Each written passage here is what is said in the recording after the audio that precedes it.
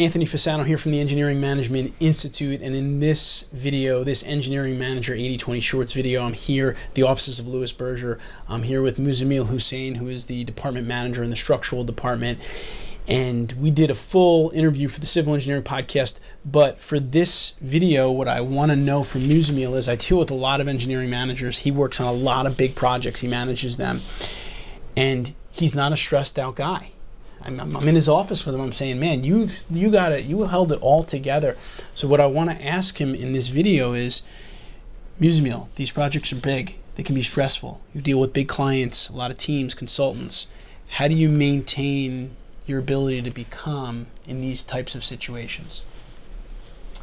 It's a good question. Generally, I don't get stressed with my job. Right. It's because I'm passionate about it. I love what I do.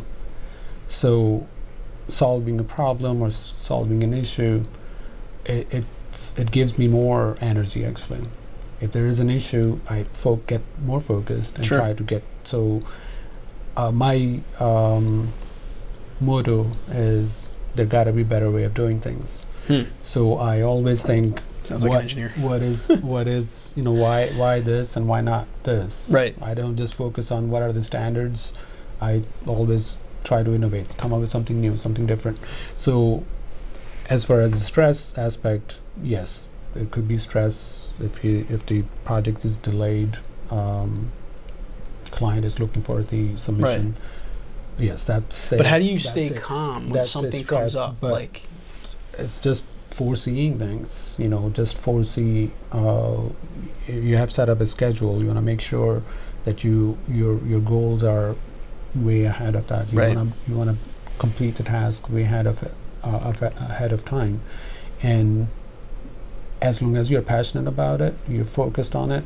I think personally, I don't get stressed about the work aspect. Certainly dealing with the team, making sure all the team, everybody is focused on what needs to be done, that aspect. And if someone gets stressed on that aspect, that gives you a feel of, you feel down about it.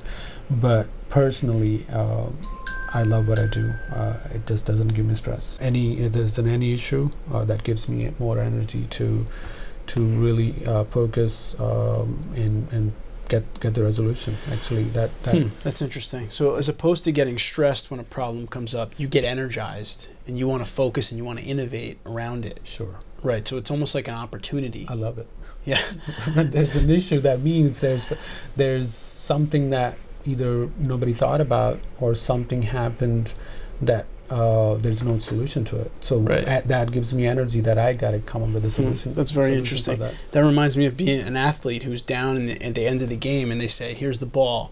If you don't hit this shot, we lose. But the athletes, give me the ball. I want to take the shot because this is where I can thrive. So that's very interesting. And one other thing I just want to touch on, going back to what you said earlier, do you feel that because you have good project controls here and you can see the data and you can see what's going on, that helps you also to reduce stress? Certainly. I mean, that's one one aspect that on the technical or financial side, that helps to make sure that you're on track. That certainly helps in how we do individual project controls on individual project and on the corporate level as well. But the stress aspect again is just being passionate about what you do. Right. It just being excited about facing problems head on and innovating.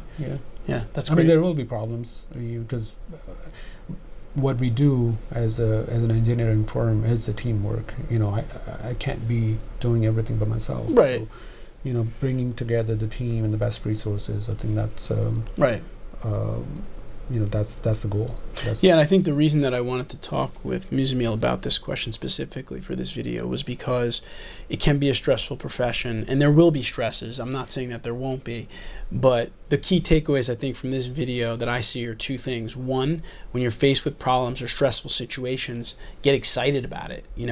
that's your chance as an engineer to solve a problem, and Sure. that's what we're created to do, right? That's our job. Yeah. Number one. And number two, you know, have good project data, because I do feel like if you're in the dark and you don't understand where your project's at, that can be stressful because you don't have visibility into it. Sure. So with those two things, thank you, Muzamil Husain from Louis Berger, for, again, doing the podcast with us, doing this video with us. We really do appreciate it. Thank you. Thanks, Anthony. And for those of you watching on YouTube, remember to subscribe to the 80/20 videos in the playlist by just clicking the red button below. We hope that we can continue to serve you. Thank you.